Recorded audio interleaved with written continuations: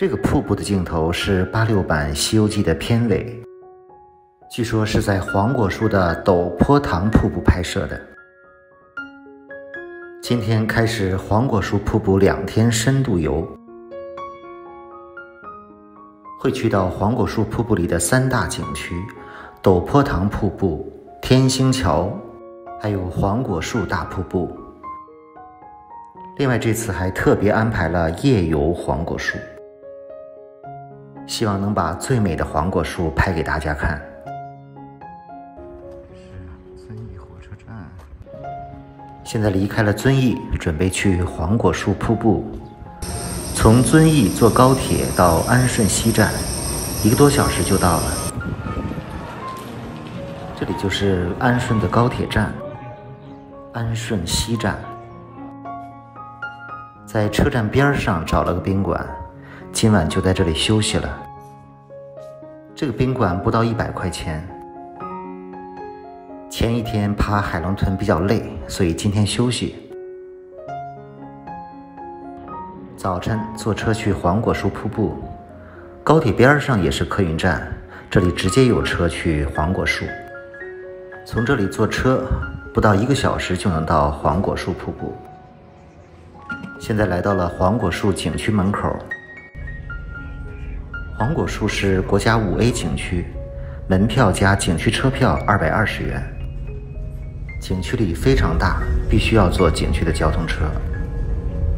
黄果树瀑布里有3大景区：陡坡塘、天星桥和黄果树大瀑布。游览顺序可以根据自己的情况选择。首先到达的是陡坡塘瀑布，可以先在这里玩，或者回来的时候最后一个玩。陡坡塘，陡坡塘瀑布是3个景区里面游玩时间最少的，先来这里转一转。进入景区就沿着这条河走，这条河叫白水河。这次来黄果树，我是特意看了天气预报，赶上了晴天。这个是河边的栈道，空气真好。毕竟是5A 级的景区，环境非常好。陡坡塘瀑布之所以出名，第一是徐霞客来到这里看过，第二是《西游记》在这里拍过电视剧。这片树林有不少《西游记》的雕像。猪八戒，里面还有唐僧、沙僧。孙悟空在哪儿？悟空。感觉今天河水的水量还不错，而且今天的河水比较干净。河的2岸都是栈道，先走这边，回来走对面。前面已经可以看到陡坡塘瀑布了。据说当年徐霞客到此一游，首先看到的就是这个陡坡塘瀑布。不知道当年徐霞客是不是1个人，但现在这里只有我1个人。当年86版的《西游记》据说在这里取过景，不过对于电视剧的师徒几个人走在瀑布上的镜头，现在还有争议。有人说是在黄果树的陡坡塘瀑布拍的，有人说是在九寨沟的珍珠滩瀑布拍的。我们先来欣赏一下这个陡坡塘瀑布。今天陡坡塘瀑布好漂亮，因为水量还是不错的。这个陡坡塘瀑布宽105米，高度有21米，算是黄果树瀑布里面宽度最宽的。说回电视剧《西游记》的瀑布，这2个瀑布我都去过，可以肯定的说，电视剧《西游记》在这2个瀑布都取过景，所以在后期制作的时候，这2个地方都出现过电视剧里。但到底走在瀑布上的镜头是哪里呢？看电视剧里的镜头是水量特别小的，如果是现在这种瀑布的水量是根本没法行走的。而且瀑布把下面的石头都遮盖了，看不出形状。所以最终到底那个镜头是在陡坡塘拍的，还是九寨沟的珍珠滩拍的，已经没有争论的必要了。反正都拍过，都很美。从这一侧看完瀑布，我们再到对面看一看。这里有一座浮桥，可以走到对岸。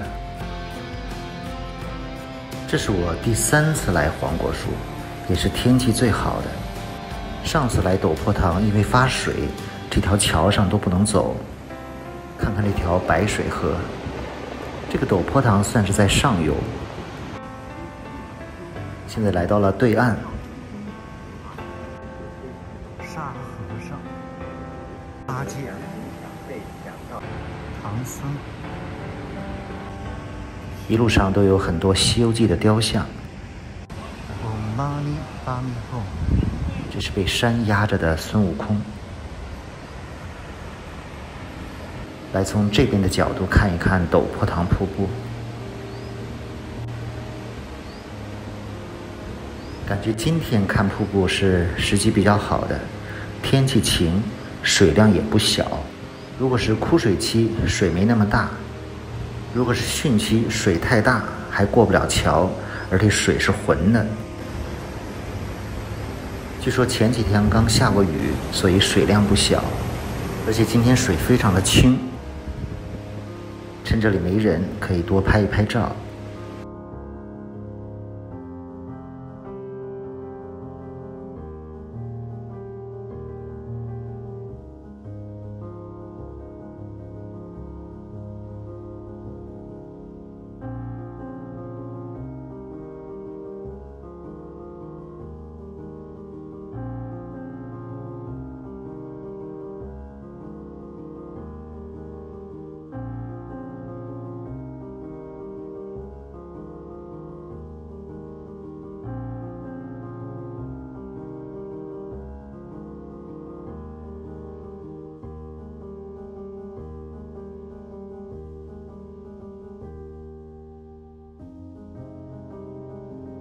6. 禁止在景区内使用荧幕、金针和燃放鲜花爆竹。7.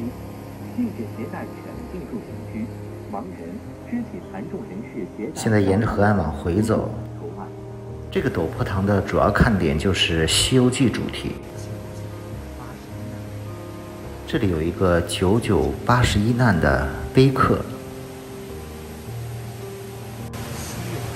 还有很长的一面墙，都刻着西游故事。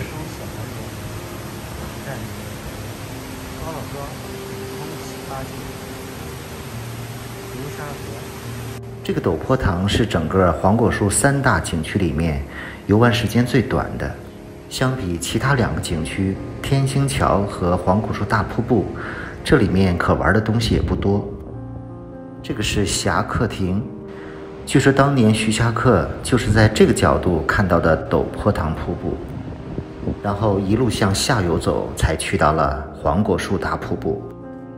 现在坐车去下一个景点，准备先去天星桥景区，最后再去黄果树大瀑布，那个时候光线更好。